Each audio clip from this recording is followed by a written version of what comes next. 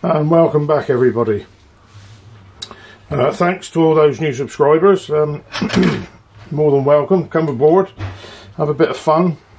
May or may not learn anything, but this is a next project. In effect, it's a bitser project. It's bits and pieces. I did a power supply that went down very well out of what I had on the shelf, and this is going to be a power amplifier. I have a case, as you can see. It is a Hi-Fi 2000 Module Shop 400 dissipate with the heat sinks on each side, and we're going to squeeze in some bits and pieces. And I've rifled through my shelves and my boxes, and I've got various transformers, big 500 VAs, and I need one with some secondary windings. Is a 540. This is from Tiger Transformers. These are very good transformers, reasonably priced, or were when I bought them last year. Might have gone up a bit, but I have one here which fits the bill. This is it's a little bit thicker, it's a bit heavier as well.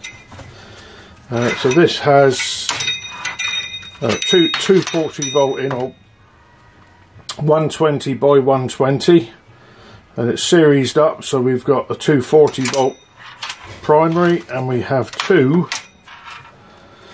Then we have two secondaries, 35 035. So that's one secondary. The two yellows are the 35, and the red one, which is a centre, is a 0. And here's the second secondary. The two oranges are 35, and the white is 0 volts. So I'm going to use that one. We've got various power supply modules. I've already started on the back panel, as you can see. Cut out an IEC hole, speaker, terminals, and so that'll be going on the back like that. I've got various power supplies, Avondale Cap 6s. I've got mini Cap 6s. I'll probably use some mini Cap 6s like this. These are very good indeed. But you could also use, if you wanted, let me just find them.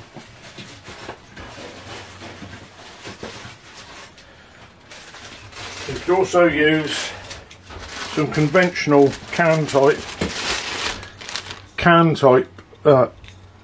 capacitors, and some rectifiers if you wanted. This is going to be a bit of, I don't think I could get 4. I might be able to. I could get 4 in there out of squeeze. If you wanted to go down that road, we're not going to go down that road. We're going to probably, as I said, use these mini Cap 6s. We're going to run through a complete build. It'll be like a 3-part video, so bear with me. This is part 1, or the introduction, if you like. This is a second-hand case. It's already been, I don't know whether you can see that.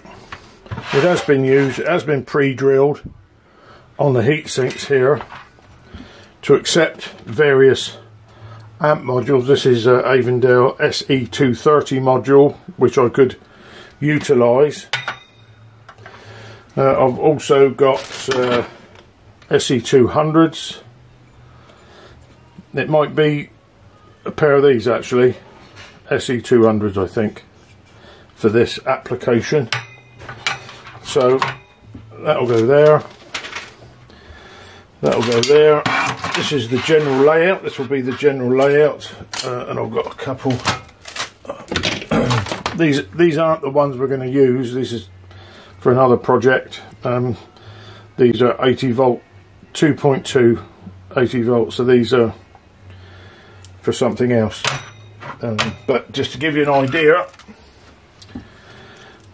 there's a sort of layout that I'm looking for. So we'll have a transformer in the middle, mains coming in down here,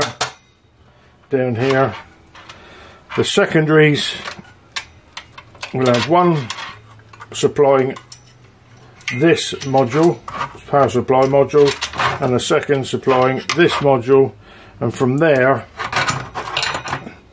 we will go off and feed these two amp modules. Something like that. Might be as a layout, something like that. I do not intend to use any speaker protection modules. I know it's the in thing, but I do not understand. Well, I sort of understand why, but for 40 years mainstream manufacturers never ever used any speaker protection. I mean, name throughout the 250, the 160, the 180, the 140, they never had speaker protection.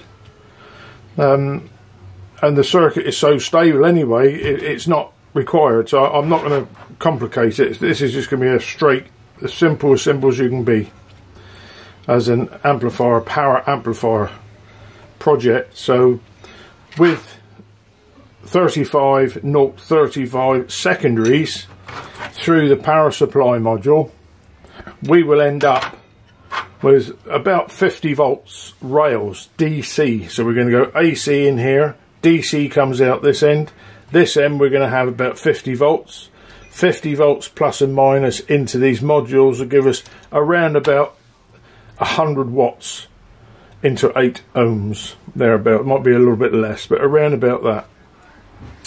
The reason I'm using these, I've had these on the shelf.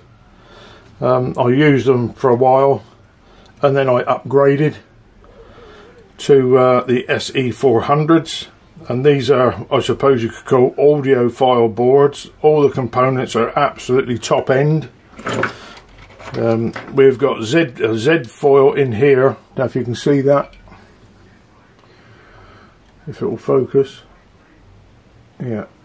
This here is a Z foil on the feedback, and here's the other end, a 560 resistor here, which is a high precision dial, Vichy dial resistor on the feedback.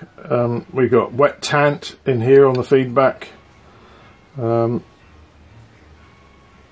everything is top notch, top quality. Panasonic capacitors everywhere, and on semi output transistors. So this is a top quality audio grade, if you like.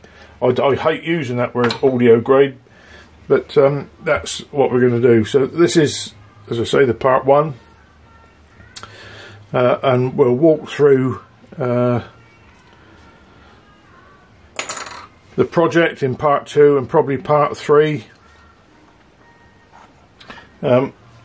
Quickly going back to this type of power supply, where you would use two of these, you would need some rectifiers or a rectifier to rectify it, to take it from AC to DC, and the rectifier on this mini cap 6 are here, but in effect fast recovery, low noise.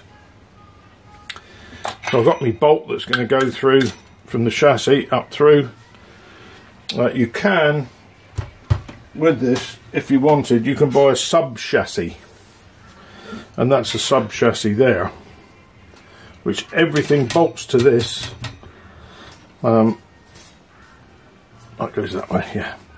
Everything bolts to this, and this is then, as you can see, it's about 10 millimeters by the time it's bolted into this case. It lifts it off the floor by 10 millimeters, and this is a much more substantial fixing for these components. I might use this, I might not, I don't know yet, I haven't decided. I don't know whether I've got the headroom.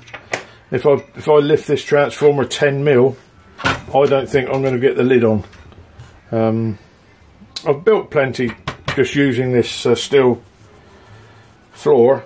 I think it's 1.5 millimeters thick. It's very solid, very secure. So I might not use that in this case. but you could if you wanted.